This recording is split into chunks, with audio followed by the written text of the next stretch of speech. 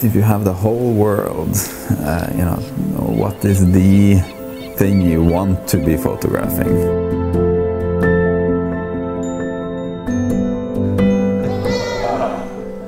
I guess these pictures for me are just a way to make myself carve out time to stop and really feel, I guess. And it's sort of an exercise in stopping and being aware of what life was like right then.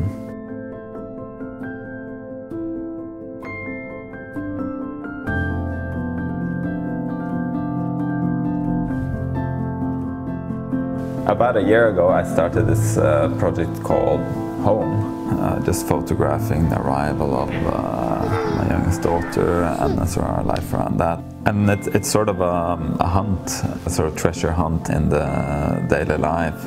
Just be aware enough to see whatever moments of beauty and surprise and sort of tenderness that I find around me. A good camera is one that I sort of absolutely don't have to think about it as a camera, almost like just an extension of your hands or your eyes or whatever. That's why I always like very simple cameras.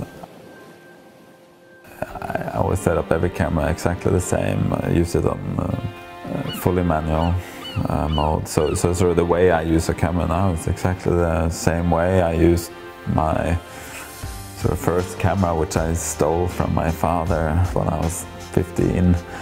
You know, for me, it's all about simplicity, simplicity, simplicity.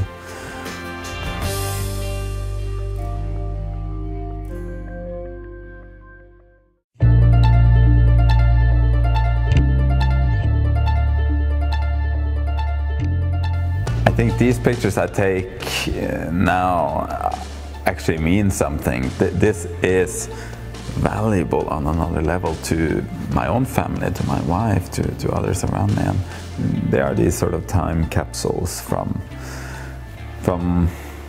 what my life was like right then. And there's something immensely sort of beautiful about you know, working on something that doesn't necessarily have an end point. I don't think this project will end.